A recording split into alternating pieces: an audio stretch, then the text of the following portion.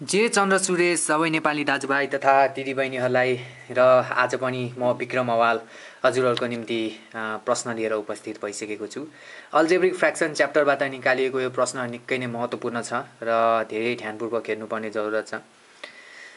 यो प्रश्न सल्भ गर्नभन्दा अगाडि हजुरहरूले यदि यस युट्युब च्यानललाई सब्स्क्राइब गर्नुभएको छैन भने कृपया गर्नुहोला, किनकि हजुरहरूको निम्ति हामी प्रत्येक दिन कम्तीमा 4वटा भिडियोज बनाइरहेका हुन्छौँ।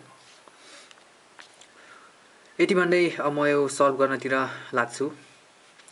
x/2 1/x - 1 minus 1/x plus y x minus y है into x square minus y square by x square plus y x square y by plus xy square। अब यहाँ डिभिजन साइन छ है, डिभिजन साइन छ, त्यसलाई म मल्टिप्लाईमा change गर्छु है। मल्टिप्लाईमा चेन्ज गर्ने बेलामा रेसिप्रोकल हुन्छ, x plus y by 1 हुन्छ है त। x plus y by 1 भनेको x plus y मात्र लेख्दा पनि केही फरक पर्दैन है। अब म यो एक्सप्रेसनलाई म एलसीएम लिएर अलिकति अल्जेब्रिक फ्र्याक्सनको सिम्प्लिफाई गर्छु र यहाँबाट म xy कमन लिन्छु है। x/2 x minus y x plus y हुन्छ हैन, x minus y x plus y LCM हुन्छ। x minus y छ हाम्रो एलसीएममा, के छैन x plus y छैन। यो x plus y ले चाहिँ हामी अब न्युमरेटरलाई मल्टिप्लाई गरौँ, जुन x plus y मात्र हुन्छ, किनकि x plus y into 1 x plus y मात्र हुन्छ।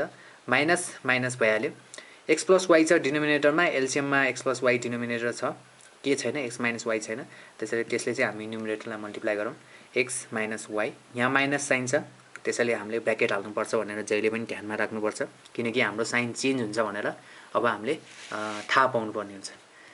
Minus x square minus x square minus y स्क्वायरलाई म अब त्यसको फर्मुलामा हाल्छु, x plus y x minus y है, a square minus b स्क्वायरको formula हालेँ मैले भनेको थिएँ योबाट म xy कमन लिन्छु, त्यसैले xy कमन लिन्छु। यो टर्ममा x मात्र बाँकी छ प्लस यो टर्ममा y मात्र बाँकी छ इन्टु x प्लस y मात्र हुने भयो है। x plus y by 1 x plus y मात्र लेख्दा पनि केही फरक पर्दैन। x प्लस y र x प्लस y काट्छु, यहाँ मल्टिप्लाई छ त्यसैले मैले काट्न मिल्छ। x minus y x minus 1 काट्छु म है। अब यति भइसकेपछि अनि यो x प्लस y यो ब्र्याकेटमा हालौँ, यो x प्लस y र यो x प्लस y पनि काटिन्छ। बाँकी जब जेसुकै बाँकीहरू छ हामी लेखौँ x/2 हैन, यो x प्लस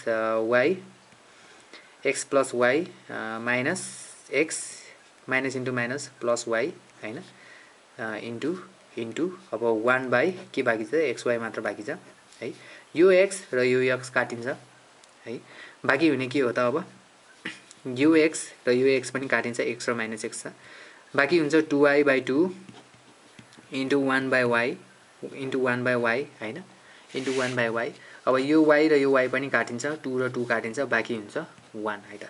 हजुरहरूलाई यो भिडियो कस्तो लाग्यो? हजुरहरूको फिडब्याक निकै नै महत्त्वपूर्ण छ र हजुरहरूको निम्ति हामी प्रत्येक दिन इन्फर्मेटिभ भिडियोजहरू लिएर आइरहेका छौँ र यस भिडियो हजुरहरूलाई लाभदायक भएमा लाइक गर्नुहोला र साथीभाइहरूमा सेयर पनि गर्नुहोला र जति पनि महानुभावहरूले हामीलाई सब्स्क्राइब गर्नुभएका छन् उहाँहरू सबैलाई धेरै धेरै धेरै धेरै धेरै धेरै धेरै धन्यवाद है। र हेर्नुभएका हाम्रा भिडियोजहरू हेर्नुभएका लाइक गर्नुभएका र सेयर गर्नुभएका उहाँहरूलाई पनि धेरै धेरै धेरै धन्यवाद छ। यति भन्दै हजुरहरू सबैलाई नेक्स्ट भिडियोमा भेट्ने बाचाका साथ म र मेरो टिम बिराम हुन्छौँ। जय चन्द्र सूर्य।